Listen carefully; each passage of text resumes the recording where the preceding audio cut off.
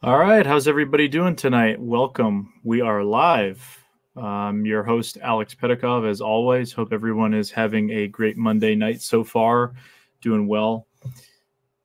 Excited for today's show, but just a quick reminder, as always, if you guys have interest in this kind of stuff, please subscribe, share some of the episodes, check out some of the previous episodes. We had a great time last week talking to Leon Thompson, British Columbia, talking about Bigfoot in that area and some of his work, and lots of other shows. This is the 29th stream, so definitely getting up there in numbers at this point, almost at 30, which is pretty exciting. So got some real cool shows planned coming in the next month or so, some real awesome guests, so I'm excited for that. So today we're going to be talking about, as we've done two of these other streams before with Chasing Legends. As many of you know, we've been filming season 1 of that. We're going to have on Nash Hoover and Eli Watson and maybe some of the other members of the crew if somebody jumps on in. So until then, guys, let's just pop those guys in here. Let's see. All right. How you doing, Eli and Nash? Good. How is everyone? I think Nash, your mic is off.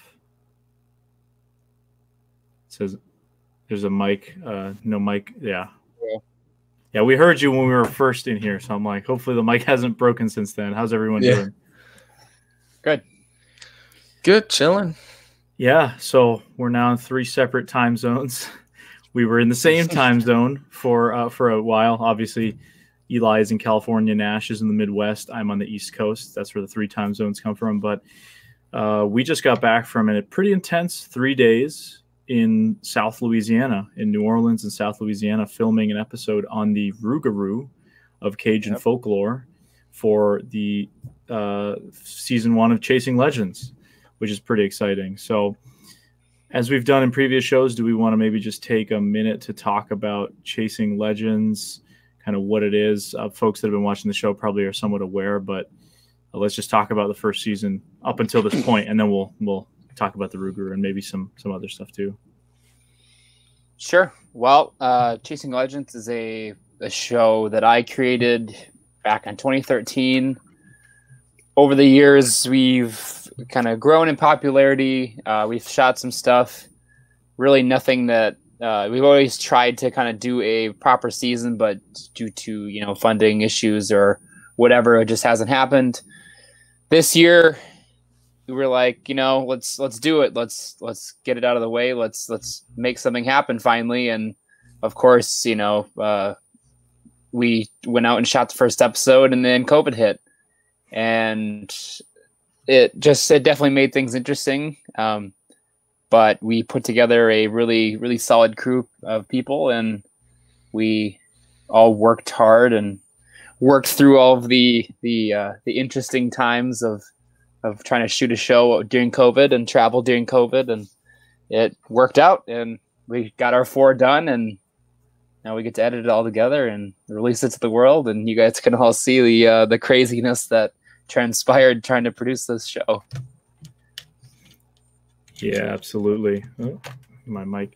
Yeah, absolutely. I mean, I think it shouldn't be understated, as you said. We started this a couple days before. Well, obviously the preparations were done beforehand, but the Pukwudgie filming started a few days before Massachusetts went into a COVID lockdown. It was like the last bit of pre-COVID times. We didn't do a recap for that episode as this show didn't exist back then, but now we're sitting here having completed the first season. We did 3 episodes during COVID. Obviously, in July, it was Arizona, talking about the Mogollon Monster. In September, we did Champ of Lake Champlain, which we talked about last month, and now the Rougarou of Louisiana. So pretty awesome. Just congratulations, both of you guys. Obviously, Nash, the guy behind the show originally, was your kind of creation with your crew and everything like that. And it's awesome how it's taken on a sort of life of its own and interest. Obviously, we did a Kickstarter, we did fundraising, and thank you to everyone who supported that. And awesome to have, fellow cryptid hunters and just being out there. So we have Dixie Q says, hello from Southeast Louisiana. Hello. Hey, hope the weather's still pretty warm down there. It's cold up here in New England. We're definitely enjoying some of the humidity down there. Yeah. Crash Course Cryptozoology. Carrick says, awesome map on the wall, Eli.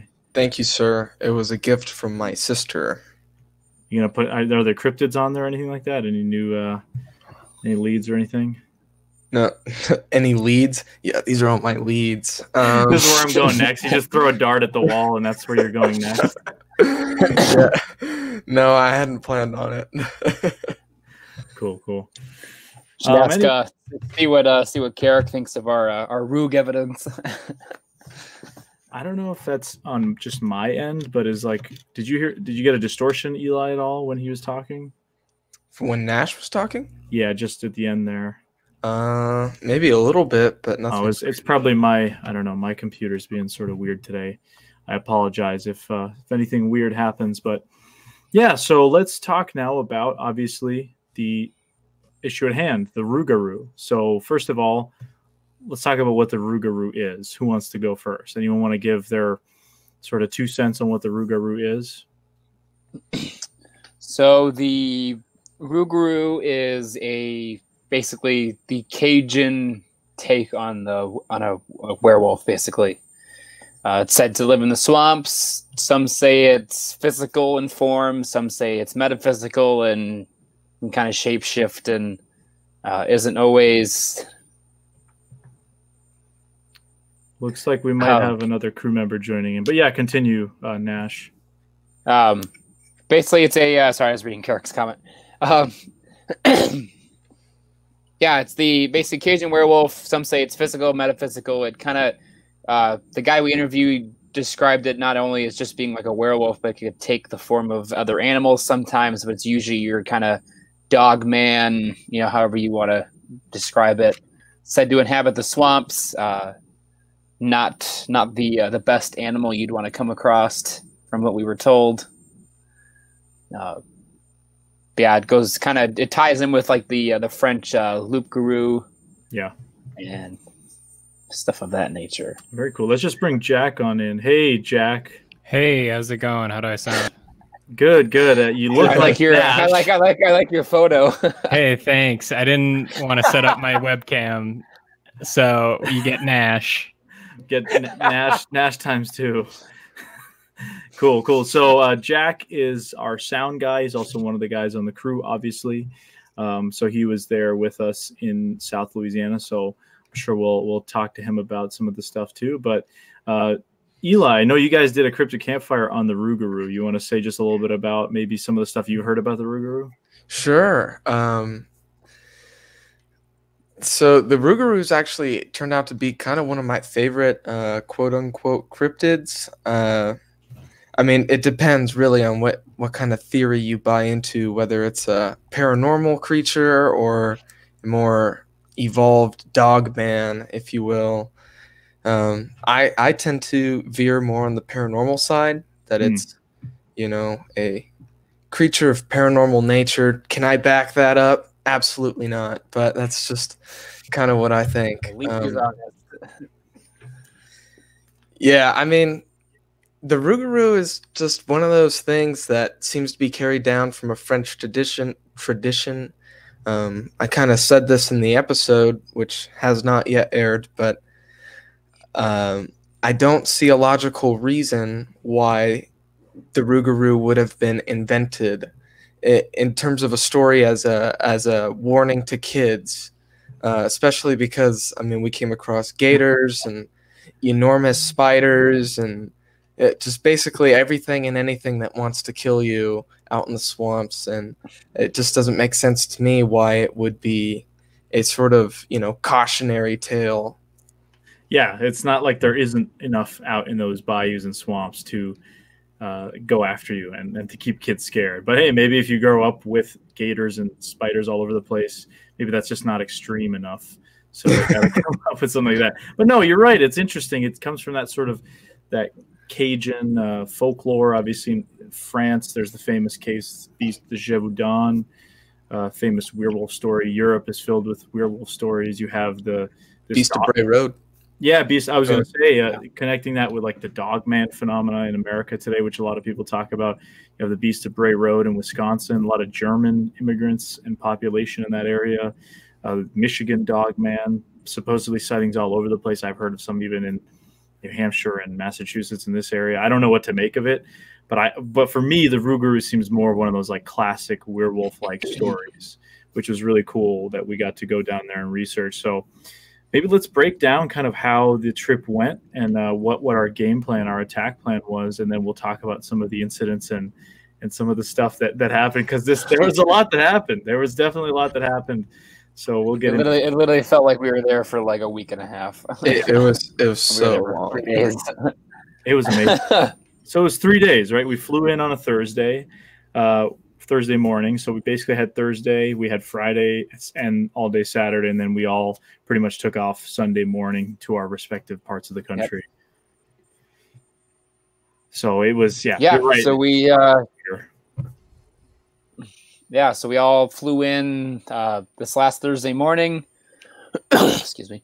All met up. We had our kind of main, what we call like the expert interview Thursday afternoon in New Orleans. So we went to New Orleans, we did our interview, then spent the rest of the afternoon and evening kind of exploring the French Quarter and kind of just filming us kind of walking around and checking out the city, kind of letting off some steam, enjoying and, taking some time to enjoy it.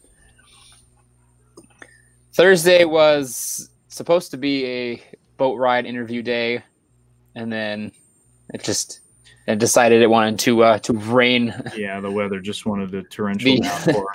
Yeah. But we were able to get out into the Jean Lafette National Forest for a little bit during the day before it really started raining. And then Saturday was, we had to flip everything around, so we ended up doing our boat ride through the swamps that Saturday, and then we did our night investigation Saturday night. Yeah. Very, very late night investigation Saturday night. It was kind of like you said, we had to do a lot of rearranging. What we usually try to do is spend either a day or two doing interviews, and then, either hiking or scouting the area. And then the last day before we head out, we try to do a daytime investigation of the area we're going to do for the night investigation.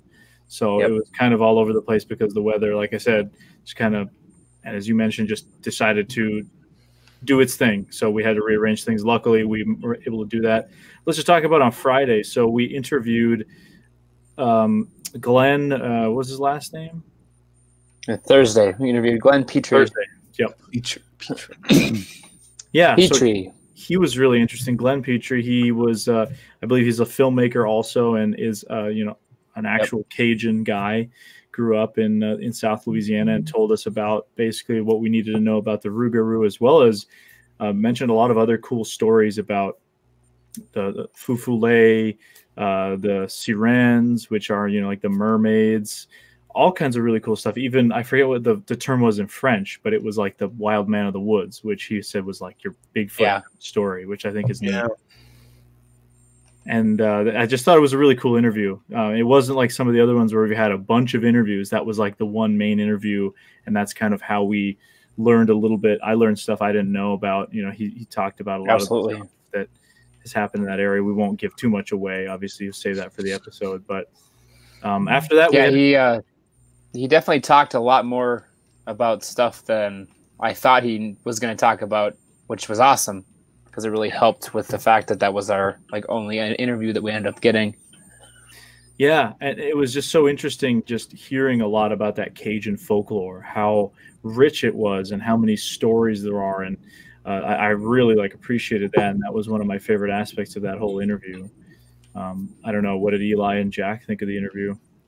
That guy is an unbelievable storyteller. I mean, you get absolutely immersed listening to him speak, and I can, the way he described it, you could totally imagine being a little Cajun kid hearing about the Rougarou and, being even more terrified to go out into the swamp.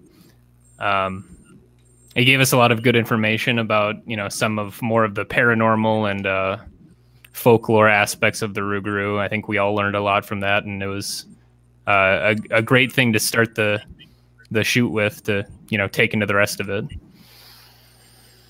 Absolutely. Yeah. I guess I'll be honest. I was very tired after we got off the plane. After we got off the plane. Wow. And Sounds like you haven't recovered yet. I know. I'm pretty tired, but as Jack said, he was a really good storyteller, and he's got a really good voice. And I just kind of plopped down, set up my little tripod wide shot, and then as he started speaking, I started kind of drifting away. So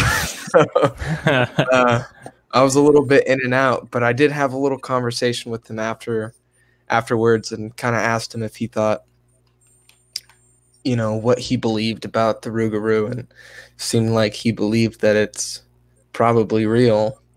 Yeah. So. Yeah, I mean, one of my favorite parts of the interview with him was, aside from hearing about all these swamp stories, was talking to him afterwards, because I wanted to ask him about the Cajun culture. Obviously, it's a pretty unique culture. They're these sort of French people that were transplanted from the area, which is now modern day Nova Scotia, New Brunswick, Canada, this frozen, very cold coastal area, to a hot and humid swamp environment with everything trying to kill you. A couple hundred years ago, the Cajun people came there when it was part of France, before it was the U.S. And I wanted to ask him about kind of how that culture, is it still hanging on? I know in the 1920s and 30s, they put in a lot of legislation that was banning the use of the French language. And he said, you're looking at the last generation of Cajun French speakers, which I thought was kind of sad. So in a way, doing that interview, we preserved a little bit of that folklore, that culture that he transmits just as a person who grew up around that, which I thought was really cool. It's also really interesting. I asked him, how similarly linguistically are you to French that's spoken in France, as well as in Quebec in Canada? Obviously, that's a very large French-speaking territory. He told me a story. He said he had a film festival where he was showing a Cajun French film, entirely in Louisiana French, up in Quebec, in Montreal. And he said that all the movies, he didn't understand almost any of it. It was all either in proper French or Canadian French. And he said there was one movie they played and he understood everything. And afterwards he went up and asked them, hey, where was that one from? He said, oh, that's from the Acadians there in New Brunswick area. And and he's like, wow, that was the only one I really understood, which is, as I mentioned, Acadians, are what Cajun is, a bastardized version of the word Acadian. So you can see how even a couple hundred years apart, those two dialects of French are still pretty similar. So that was really neat to just talk to him about that. Right. Yeah. Sorry, I'm just going to say this, but I think one of the things, at least for me personally, about looking into cryptids and things like that is finding out about the cultures and the people surrounding that cryptid. For me, that's a lot of fun. I mean, I'm a history guy. I like learning about different historical things. So I just like learning about people in general. So to me, it's just interesting to do that and know the way people think sometimes, because it can be very different, Totally. Regions and the way people grew up can completely shape the way they view the world. And a lot of times you'll come up with, ways of looking at the world that you've never even thought of before, just because they grew up with gators in the backyard or something, Right. So I feel like it makes sense. I feel like out of the four that we did this season, the Rougarou was probably the most the one that was probably the most culturally specific out of all of them. Right. Which I think that I don't know if I probably can speak for the whole crew, but they probably think that probably made us enjoy learning about it that much more, because we weren't just learning about a specific region and the cryptid. We were learning about the culture itself that it kind of came from. Yeah. Yeah, totally. I mean, I think when you look at something like the Mogollon Monster, I feel like a lot of that is rooted in the kind of the cowboy kind of guys out there in the West. Lake Champlain, obviously fishermen, but it's kind of it's got its regional identity. But the Cajun culture, Louisiana, is just such a unique melting pot of all these different types of cultures that I think it really, like you said, it made it unique and made learning about it just that much more interesting. I mean, I went into it knowing the base knowledge about it, but basic stuff, but really not that much. So just the interview alone with Glenn was amazing. And then obviously spending time with the Cajun man, our Captain Billy Gaston, was awesome. And we'll get into that too. But I did just want to read a couple quick comments here. Sharing Guy says, I live about 45 minutes from New Orleans. Very cool. We also had one of our first questions we'll take from my buddy Stefan. Says, question for Eli and Nash. You guys have cool cryptid adventure hats like Alex? Well, I mean, I think Nash's picture there. So I don't know if you can see if you can see in Jack's picture of me, that's my hat. And I do. I would go grab it right now, but I would have to disconnect. It's too much work. I also have one, but mine is from Walmart, so it's a little less impressive. No, yours is the coolest one of all. Oh, thanks. I guess it is from Arizona Walmart. Yeah, so there you go. There you go. That's kind of different. We started a thing to make sure we have the adventure hats, and Arizona, we all obviously had the cowboy hat look going because it fit, but we've continued it. Obviously, when you're in the South, wearing a cowboy hat is the thing to do, South or the West. But we did it in Vermont too, so it's definitely part of the look, I think. And yeah, you got to have a good cryptid hunting adventure hat, that's for sure. But anyway, actually, this is the other comment I want to read from BPD 1976. Says, I'm from Southern Louisiana. I have heard one while night fishing. Wow. That's pretty creepy. It's kind of like what our captain there, Billy, was telling us. If you want to send me an email, BPD, go for it. I think that would be awesome to hear a little bit more about that. But back to kind of like the breakdown. So Friday night, we obviously spent some time, or I keep mixing my day up. Thursday night, we spent some time in the French Quarter, Louisiana, Bourbon Street. We tried hand grenades, all that sort of stuff. I want to talk a little bit about that. I know Jack stayed out a little later than the three of us here, but you guys tried to have a bunch of scams pulled on you. For those that don't know, New Orleans, there's a lot of scammers. There's the classic one. If you're planning on going whenever you can, there's the classic scam of, oh, hey, I bet I can tell you where you got your shoes, and then you tell them, and they say, okay, now you owe me $1. The kind of thing, they pull a scam, and they tried to pull it on Nash and Eli as they were walking. And I went up to the guy and said, we're not playing that game. And he stormed off saying, it's always one bad apple that has to ruin the bunch. And then Brian, who's been on the recap once for Mogollon Monster, he actually got looped into getting his shoes shined. And then he didn't have any cash, and they were requesting money from him. So we had to kind of do a rescue operation and get out of that area. But there was a good amount of people out on the streets. I mean, I don't know. What did you guys think? Like, having heard about Bourbon Street as this like party area, did it live up to it, or what was it like? I was so like you said, we stayed out a little later than you guys did. We kind of got a little wild, the crew. But it was unbelievable how even on a Thursday night, in the middle of COVID, you still just have, so much activity and so much life out there. It was awesome. I love that place. Yeah, definitely lived up to about what I expected it to be. Like, you always see like the pictures of the French Quarter online and on TV, and it was about what you would expect. Yeah. I will say it was awesome, but like that hand grenade was kind of a ripoff. I'm not gonna lie. Oh, the strongest drink in New Orleans. I don't know if my tolerance is just really high, but we got these $10 hand grenade drinks that you come in this obnoxious plastic kind of grenade shaped jug or whatever you want to call it, glass, and I drank it and I just didn't really feel anything. I don't know if my tolerance is just too high, but it was definitely could have been a little stronger. But no, it was a great time. We let off some steam. Eli and I went for like seconds, but we all went to get beignets at Cafe du Monde, which are freaking awesome. I have a little thing here actually.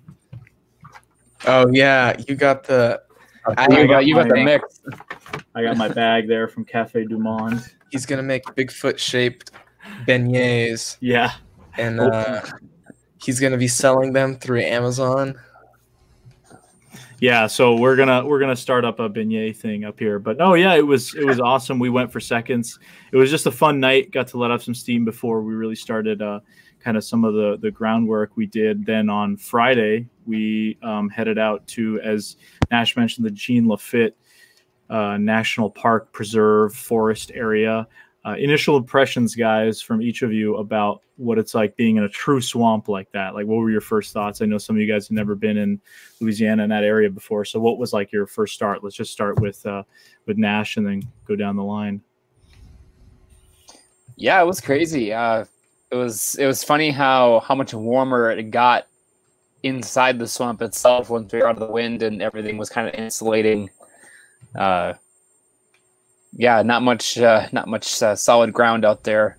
We pretty much were walking on these, wood planks to get into it, and it was definitely cool though. A lot of big spiders that we saw. We didn't see alligators out there during the day. Yeah. But yeah, it was really cool. It was definitely a cool experience and a lot of fun walking around through there and just getting to explore it. Definitely. Jack? Yeah, I mean, I just think it's wild how much life can be in such a small area, and how they went through and made these planks so you can actually walk in the swamp, because on one side it's water and the other side it's water, and you have just this little narrow thing to, not be down in it. And I think the thing that freaked me out the most was how often you see spiders the size of your hand, like just right at head face level. Because you see one of those and you think like, wow, that's like wild, you never see that. But then when you go on this trail, you're dodging like 6 or 7 by the time you get done. It's a very hostile environment. Totally. Yeah, I mean, I think I was really surprised just by how little actual land there was. I think as a waitress told us, and what I discovered to be true is, like, sometimes you'll look at something and think it's land, but then it's not. It's just a little bit of dirt, like, circled up, clumped up together in the water, and you're just like, goodness gracious, like, I could only imagine just trying to get through that territory.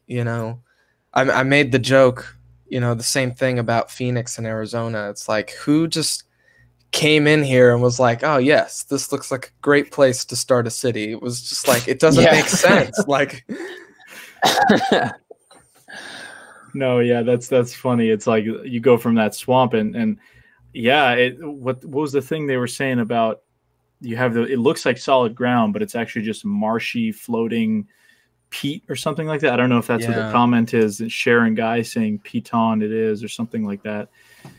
Yeah, it's just surprising. I mean, I love those swamp areas. It's just, I don't think there's anything like it. Obviously, Eli and I talking about that too, how we come from areas where there's mountains and there's a lot of hills, and we're always kind of used to seeing a mountain, whereas you guys from the Midwest, you're kind of used to seeing it flat. But it's crazy. You see you get to these outlooks and you just see for miles just grasslands and plains, because it goes from the marsh, or rather there's like the swamp, there's the marsh, the delta and the bayou, and they're all kind of interconnected, different layers, and it's all like one ecosystem that's alive with so much life, not just things like gators, but tons of birds, nutria, which I guess are invasive, lots of do not underestimate don't the size. downplay them, yeah.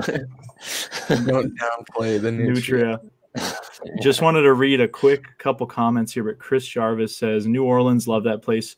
One of the paranormal capitals of the world. Been there several times. Yeah, it is a lot of weird. I mean, obviously the Rougarou stories kind of in the swamps around the city, but tons of ghost stories, lots of vampire stories, all sorts of stuff in New Orleans. Sharon Guy says it's a party there 24/7. Seems that way even during COVID.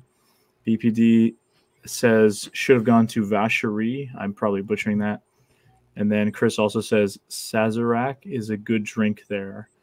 Yeah, we all tried the most. Now you tell us. Yeah, we tried the most touristy thing we possibly could. Hey, to be fair though, you guys left before we hit some of the other bars, and like rum and cokes there were like $12. So wow. I think hand grenade is actually like the best deal you can get. Oh, no kidding. I don't know. Maybe is that COVID pricing, but it might be.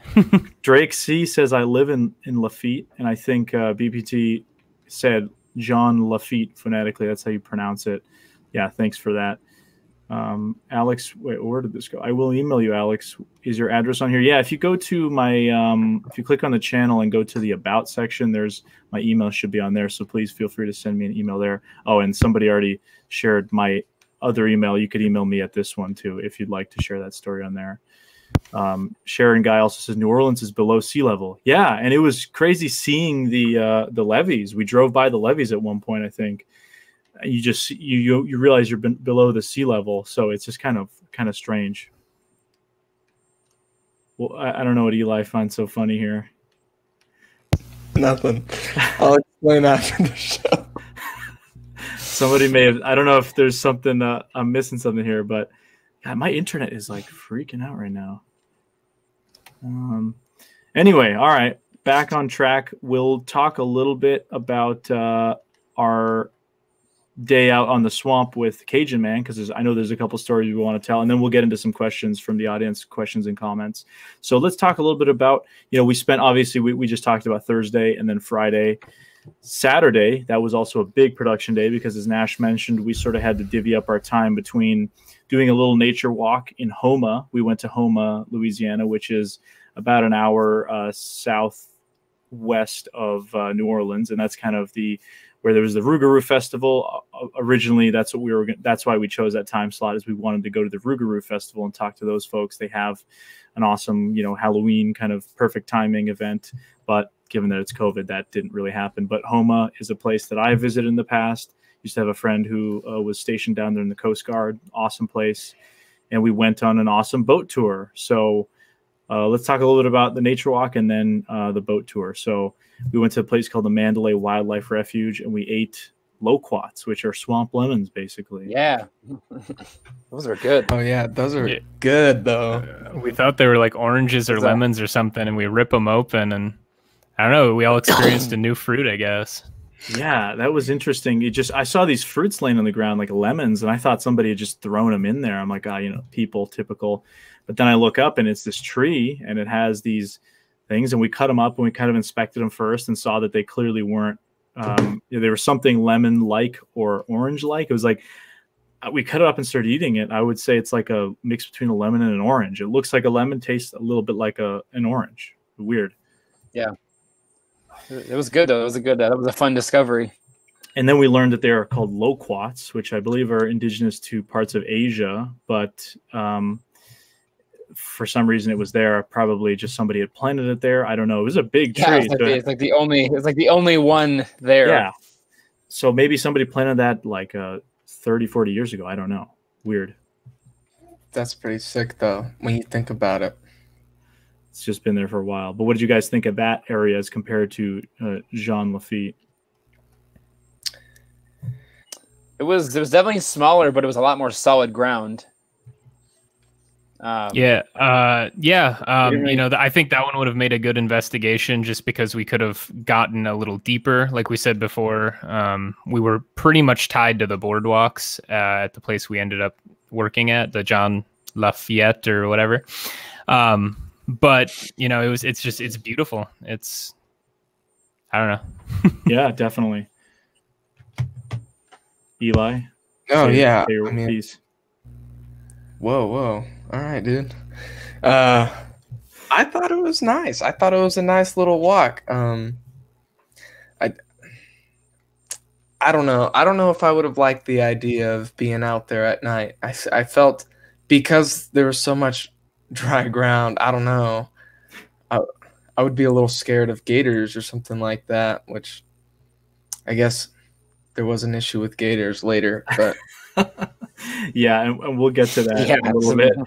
Definitely a big part of it. But after that, we went to a tour, awesome tour. If you guys are in the area and you want to get a feel for the bayou down there in South Louisiana, hit up Billy Gaston. He has a tour service called A Cajun Man Swamp Tours. Really awesome guy. He took us out there in the swamp and did some kind of the Rougarou tour, and he told us a little bit about what he had experienced and his family, and also, just like Glenn, who we had interviewed, he grew up in that area. He grew up right on the bayou, hunting and fishing that area, and showing us where he'd been camping in areas that I'm like, I don't know if I would camp here with all these gators just kind of surrounding the area. But what did you guys think about being in that area and seeing him feed gators and all that kind of stuff?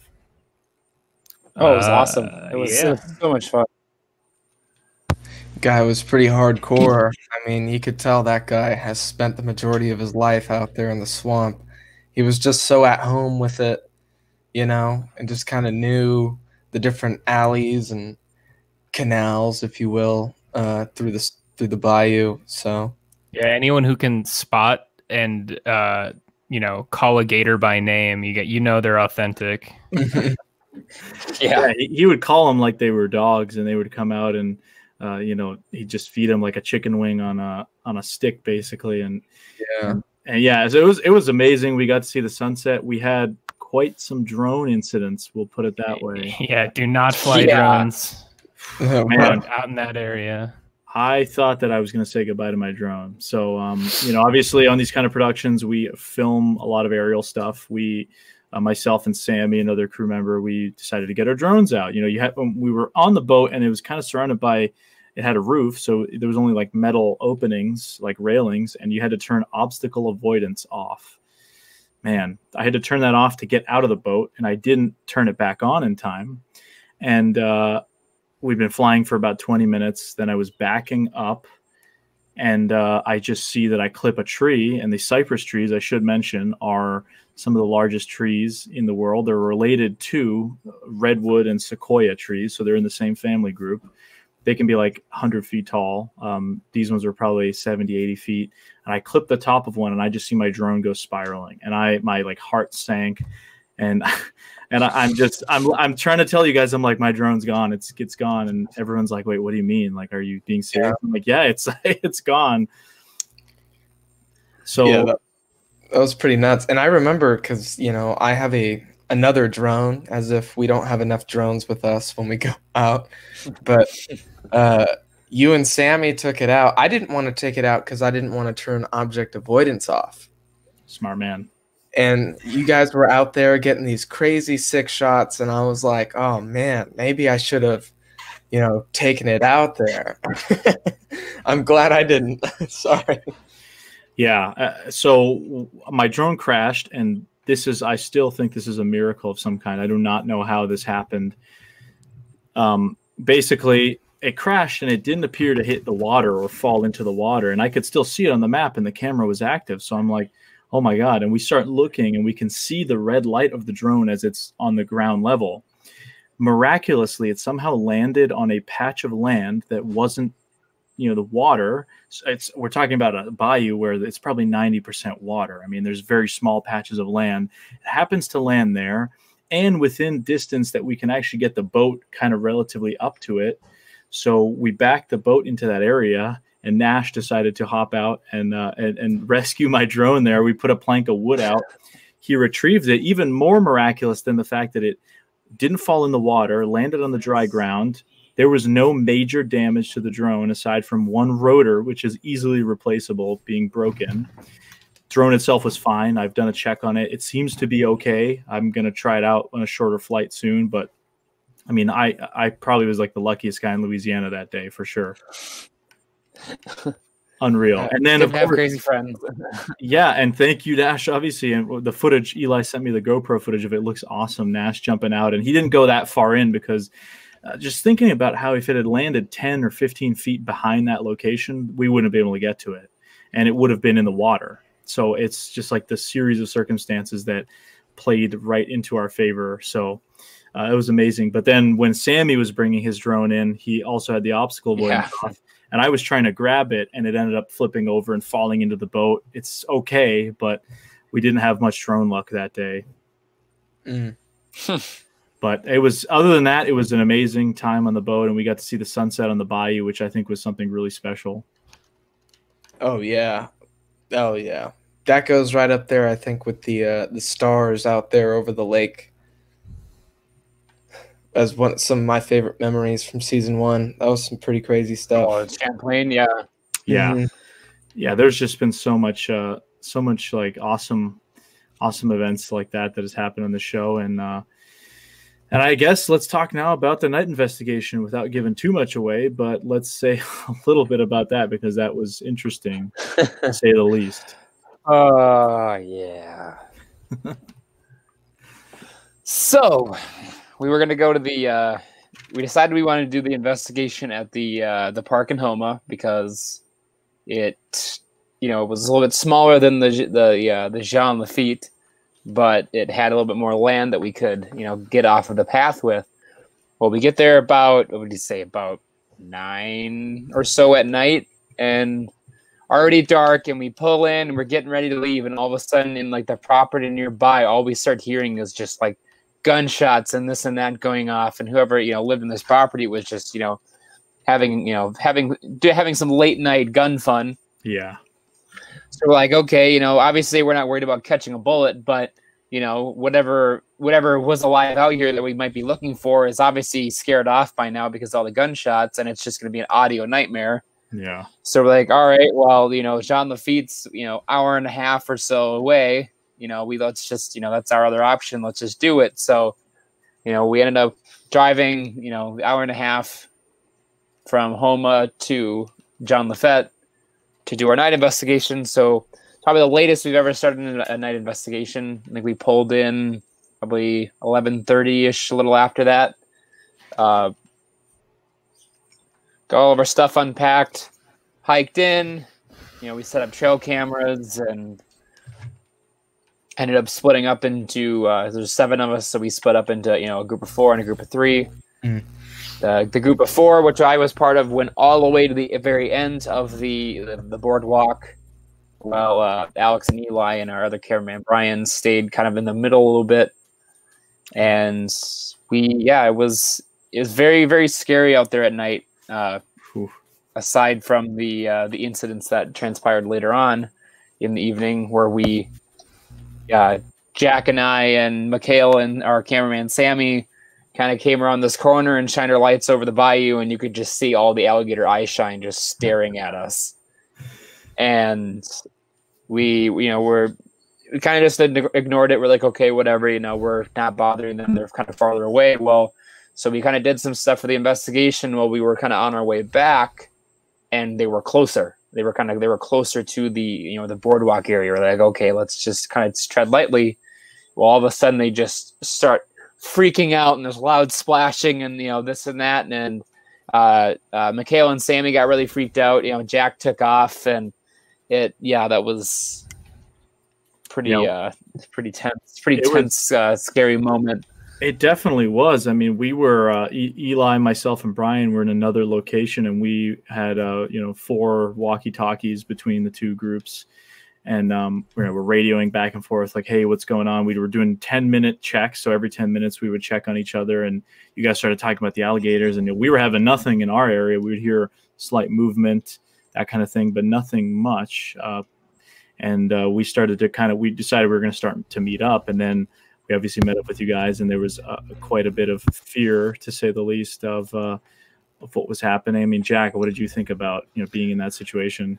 Oh, I mean, we'd been watching these things for something like 15, 20 minutes at this point, just kind of, doing our investigation stuff. They're watching us, we're watching them. It's obvious, but they didn't seem too intimidated. But on that way back, I don't know if we just stood in the wrong spot for too long or what, but one of them was very not happy for us to be there, and it got very real very quick. I'll say that we were kind of having fun and making fun of the gators, and not really respecting the swamp and what's in it, and then suddenly it didn't want us there. So you perk up pretty quick, and we got out of there very fast. Yeah, and I'm sure that's going to be amazing audio to listen to all of us, curse and scream and run away. Right. Yeah, and we just wanted to make sure nobody, was panicking too much, and that order didn't break down, obviously. And I made my way over there. Obviously, we all had some sort of defensive weapons, but we just didn't want to be in that situation. So we decided it would be smarter to start backing out of that area slowly. And we did that as a group as calmly as we could, and kind of took it from there. But yeah, everything else you will see in the episode, what we did on the night investigation and that sort of stuff, because it was definitely, I'd say, eventful.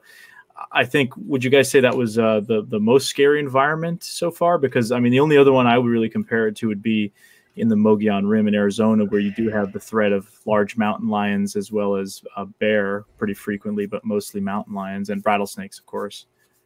I mean, didn't we see a wolf in We did see a wolf. Rim? Yeah, we did see a wolf cross the road. Yeah, it ran right in front of our car, yeah.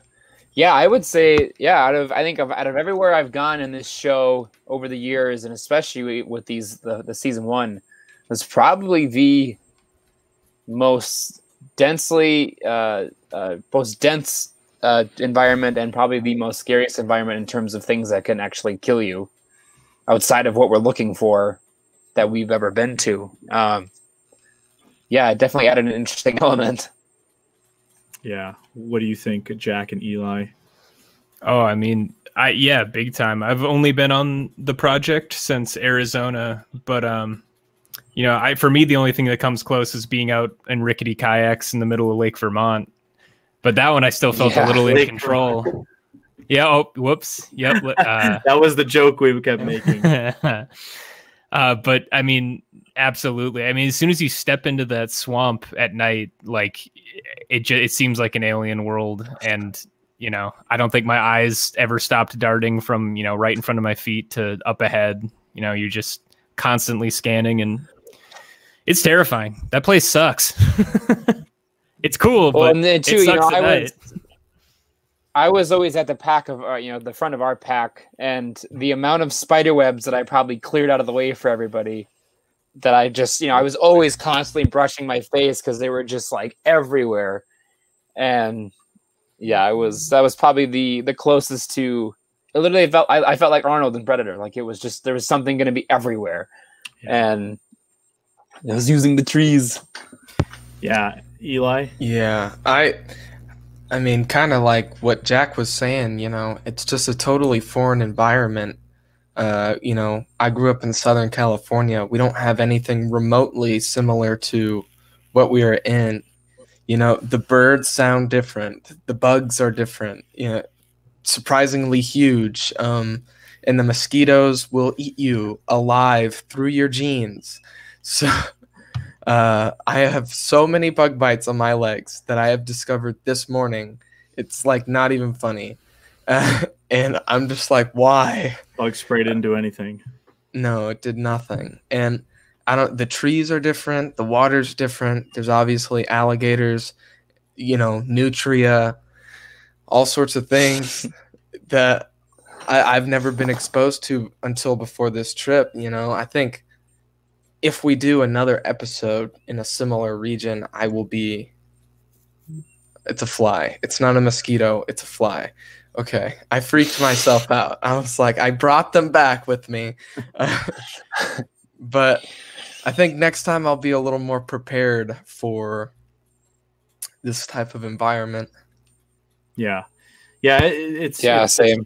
Such a unique environment. I thought it was really awesome to be out there. And when they say the swamp is alive, it really, truly is. I mean, obviously Mogollon Rim, it was sort of a kind of forested area, much more similar to what some of us are used to, especially myself. You're dealing with larger animals that aren't really, lurking in the swamp or lurking in the water. Lake Champlain was an aquatic environment, so it's totally different. There's nothing really that I'm scared of that would try to eat me in the water in Lake Champlain. Champ is not known to be carnivorous for the most part, or at least to humans. The Bridgewater Triangle. The scariest thing in the Bridgewater Triangle, the Freetown State Forest, was the threat of people. There's all these satanic cults and that kind of stuff. So it was definitely the most, I'd say, the biggest threat presented from natural sources in the swamps. But I loved every minute of being out there, and I can't wait to go back. And it's just such a, like we mentioned, such a different environment. I think that kind of answers. Oh, and Eli. Yeah, go ahead. I think you mean when we go into a similar environment, not if we go back to a similar environment. I didn't want to give anything away, my friend, dude. So we're not giving anything away, but we're going to end up in sketchy environments like that eventually. Absolutely. Again, that's true. But I guess that kind of going to be worse things. That answers Carrick's question, which was, what is a night investigation like in such a predator-ridden area? Definitely disconcerting. Like the movie Predator. Yeah, very disconcerting. Tactical Bigfoot research. That's my buddy Mike. Awesome guy. He says, hi guys, photos of your trip looked awesome. Yeah, I gotta say it was absolutely awesome. It was a lot of fun to be out there. So yeah, let's take a couple questions now and some comments, and we can talk. Yeah, it's definitely some good ones I've been seeing. Yeah, for sure. So Stefan asks, when investigating a cryptid, how often do you look into its origins? Some stories of the Rougarou date back to the 16th century. Does a long history add or subtract from the validity of its existence? Thanks, Stefan, as always. It definitely depends. It depends on the cryptid. I mean, everyone, we always look as far back as we can, but in terms of a longer or shorter history, it kind of depends on the cryptid at hand, I guess. At least for me. Sure. Jack? Go ahead. I'll just kind of go down the line of where the screens are. Yeah, I mean, you know, for again, kind of newer to the project and kind of newer to cryptids too. I think when you do have, specifically this one kind of drove it home the most for me, is when you have just like these stories that are so consistent and passed down for so long. You know, you definitely have to stop and think, you know, why is it staying the way it is, and why does this continue to get passed down like this? You know, when we did Arizona, a lot of the kind of like the Bigfoot, Mogollon Monster stuff, we heard a lot of it was different, and you'd hear a lot of different things from different people. But when you get something like this, where most everyone we talk to is very consistent and, you know, dates back so long, I think that definitely gives a little more validity to something like that. Yeah. Eli? Yeah, I think it does give it a little bit of validity. To me, I'm kind of skeptical of, you know, certain cryptids that kind of just pop up. And sometimes things with long histories don't really have a long history. I mean, like the chupacabra, you could argue, some do argue that it didn't come into existence until 1995. So whether that's just a semantics thing or if it physically came into existence in 95 is a debate, which I don't understand why. Anyways, but so I think, you know, Rougarou sightings, especially when you look at it as passed down, it's almost a twisted version of the word loup-garou, which comes from the French, you know, and that just dating all the way back to even Germanic folklore, I think, adds a validity to it. Or who knows, maybe it's just an old wives' tale that's just been passed down through generations and different cultures. Yeah, I would definitely agree with a lot of what you guys said, and especially, Eli, what you said about, you know, the cultural, obviously the Cajun French culture. It's a unique culture. But I think just differing to some of the other cryptids we've investigated on this season, this just seems much more of a sort of paranormal rather than a physical being. As with the Pukwudgie, I think, you know, Champ is probably more on the physical side. The Mogollon Monster is a Bigfoot-like creature, so probably more on the physical side. Whereas this seems to be, there's a lot of really interesting folklore, like the relations to Catholicism and Christianity. You know, the using of the 13 objects, because apparently the Rougarou can't count past 11, so you throw 13 things and it has to stop and count. So it's a really interesting kind of tale. And I just do want to say, I did get a message sent to me by the username Blue Daxi, who is in the comments saying, the only cryptid I've seen to date was a Rougarou type creature in Oklahoma. Both I and another person saw it from separate vehicles. So thanks for sharing. I will you know, talk to him about that a little more. Raptor Crazy says, question, does the Rougarou have footprints like a wolf or more like a Bigfoot? I've never heard of this. It's a good question. I would say more like a wolf, probably. Yeah. I mean, especially if it's supposed to be kind of a large wolf, but we don't know. I mean, we also heard accounts of it taking a bunch of different shapes, so who knows? Yeah. It's very like Skinwalker-esque in a way, kind of. Yeah, and I think that's what's kind of interesting, that, you know, it does have that wolf-like, dogman-like description, but then there is, as we mentioned, the sort of shift in there. Oh, let's see. All right, we got to put that comment in there. That is great. Carrick, obviously, with the zinger here that's making us all laugh. The Rougarou being unable to count past 11 isn't supernatural. It's a failure on the part of our Rougarou education system. That is just awesome. Oh, that's great. So yeah, obviously Carrick there with the comic relief, and I think we got another pretty strong comment here. Chupacabra is real. EJW Workshop. So, hey. Maybe. We don't want to contest Stay that. tuned. I think that was in response to Chris Jarvis, who said, don't believe in the chupa. I mean, fights are brewing, dude. It's getting bad.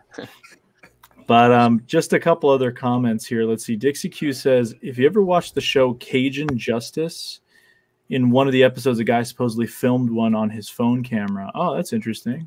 Yeah, I mentioned that in the Cryptid Campfire episode. Oh, cool. I couldn't find the episode. Did it look like that? No.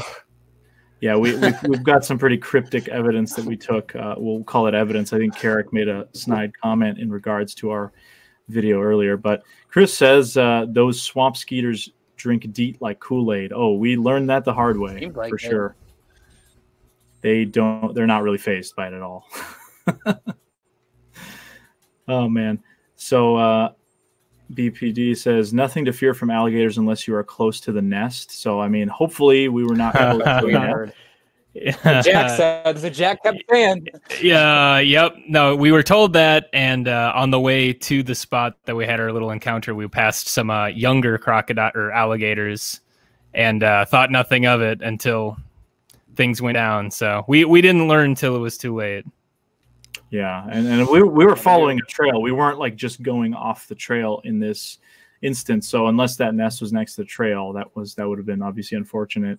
Drake C says it's what you where'd the comment go? Here it is. It's what you don't see is what gets you in trouble in the swamp.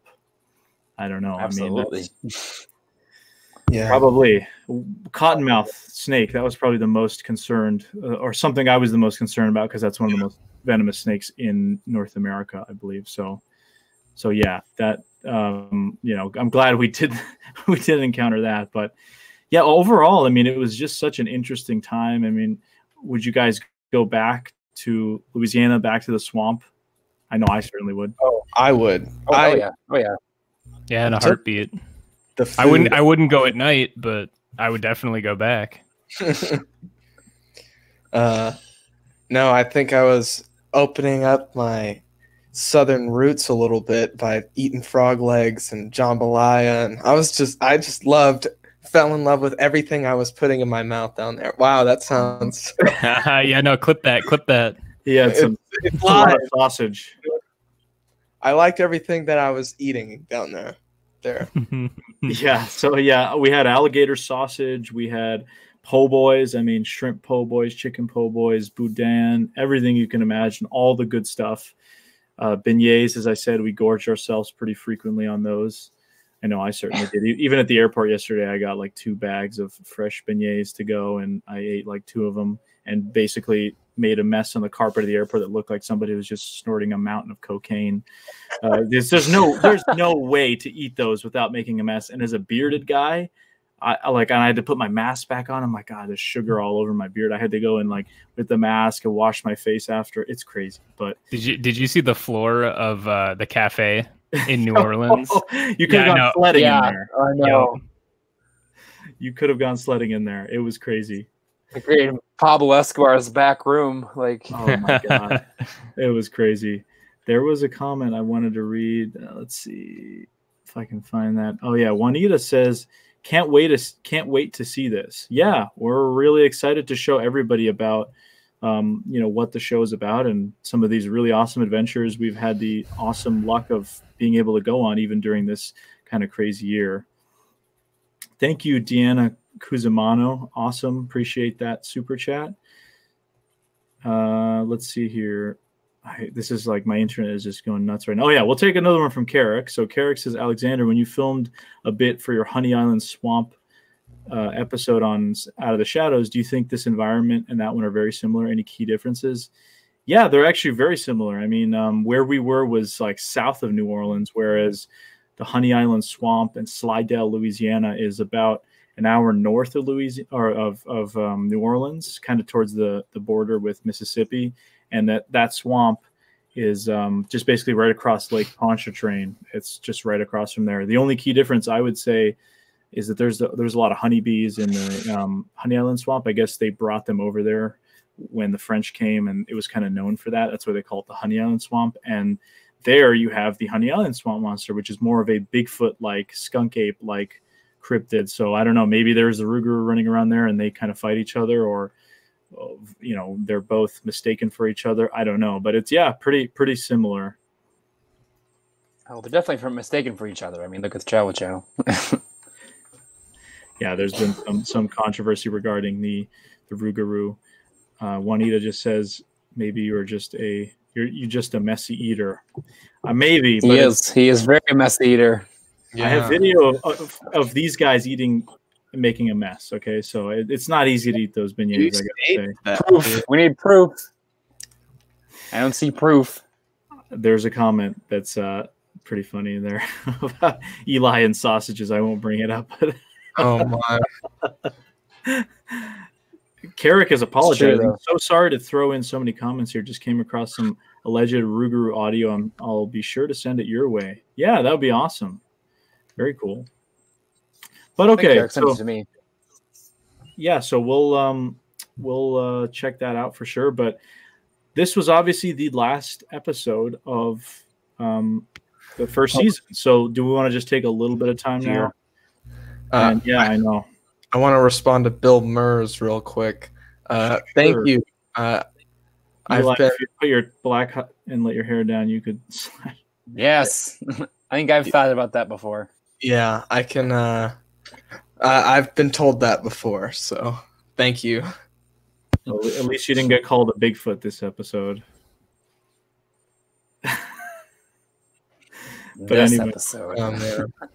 But yeah, so let's just take a minute and talk about our thoughts on this first season. Obviously, it started out in March. Nash and I and some of the other guys were on that Pukwudgie shoot, and just initial impressions. Like, go ahead, Nash. Yeah, after a long deliberation, I don't know if we're just gonna air any of these. I think they're just gonna kind of sit on the old hard drive for a while. No, just kidding. Yeah, I mean, I think we went into Pukwudgie with a pretty good plan for the year, and I've kind of done this in years prior, where I've kind of gone into one case thinking, oh, this is going to be the one that's going to start everything, and I'm going to do several consecutive episodes, and it's just never happened, and kind of had that same thought in the back of my mind. But I think we ended up with a really solid crew to start it all off with. Definitely had some interesting bonding moments in that first Pukwudgie shoot with our Motel 6 incident, and always something happens on these shoots. Oh yeah, always. Yeah, and then we obviously self-funded that first episode, and then we were pretty eager to kind of keep the ball rolling, so we all self-funded. We all threw our own money back into the pot again to fund the Rougarou episode, and that was kind of the first one for Jack and Eli coming in. Or sorry, Mogollon Monster. That was the first one for Jack and Eli. Eli originally coming into that one as kind of more of a guest, and then we all liked him, so we kept him around. And then we did our Kickstarter in May, and that kind of helped fund the remaining two, which was Champ and this the last one, which is on the Rougarou. Really, everything really fell into place really nicely. We, built a lot more momentum for the show. A lot more people than there already was interested in seeing what we have to offer, especially with the group of people that we have assembled. Obviously, Eli and Alex and myself all kind of have our own respected fan bases that are now kind of converging on for this project. So it's been a lot of fun. It's really happy with the crew. I'm really happy with everyone's hard work, and we're all a group of very solid filmmakers, and we all jump in where needed. And Jack countless times is running audio interviews as well as holding a camera, and or taking photos and running audio and filming at the same time, as I've seen him do. Yeah, it's just come together in a way that I never thought was ever possible, and I'm very, very happy to show everybody what we found and what we experienced and what we went through, and Yeah, a lot of hair pulling, really looking putting forward to these episodes together, but Yeah. it worked somehow. Yeah, really, really looking forward to the future after this. Definitely. Now, Jack, I want to hear from you because you are, as you mentioned, you came onto the project kind of at the same time Eli did, but you're not really a cryptid person as opposed to the three of us who have kind of been in this for a few years. What did you think about being on the search for cryptids compared to maybe other projects you've worked on in the past, and just what were your initial thoughts about the whole season? Yeah, I mean, I never in my wildest dreams imagined I'd be running through woods consistently searching for monsters, but you know, here we are, and I really couldn't be happier. You know, like Nash said, we have an amazing team, and I think everyone pulls their weight and understands what needs to be done. In terms of the cryptid stuff and how it relates to other stuff, I mean, like I said, I currently work for a church, so you know, I pay the bills by making videos for God, and then at night go hunt Bigfoots. I would say nothing has exposed me to more new things than this world. You know, just the people you meet and the places you go, and I get the appeal. You know, I wouldn't trade this for the world, and I'm sure you guys wouldn't either. Totally. No, not at all. Mr. Watson. I wouldn't trade you for the world either, Jack. Hey, Whoa. thanks, baby. Yeah, Jack put some great work in, and he makes sure we sound good, even when we don't, and we're, you know, stumbling around in the woods at night. Yeah, it's true. You know, for me, thinking back like 6 months ago, I wouldn't have imagined myself looking for the cryptids that I talk about on the show. You know, I talk about how Cryptid Campfire really started as a kind of a release for this random interest I've had since I was little, just cryptids and stuff, and kind of gave it an avenue to kind of justify it. And I think Chasing Legends more than anything has shown, you know, myself and a lot of my family members that Bigfoot is more than just for, you know, cutesy clothing and whatnot. You can do some really cool stuff out of it. And so, you know, driving to Arizona, because I met you guys halfway through the shoot, I mean, that was the first time, I guess, going on a trip to meet up with you guys, and it just was like pretty nuts, an all new environment to me. Luckily, I had friends in Arizona besides you guys, but I mean, it's just been a blast going all over the country and stuff with you guys and looking for these things. You know, I'm just excited to see where we go and all the places we'll visit and all the people we'll meet. So, yeah, totally.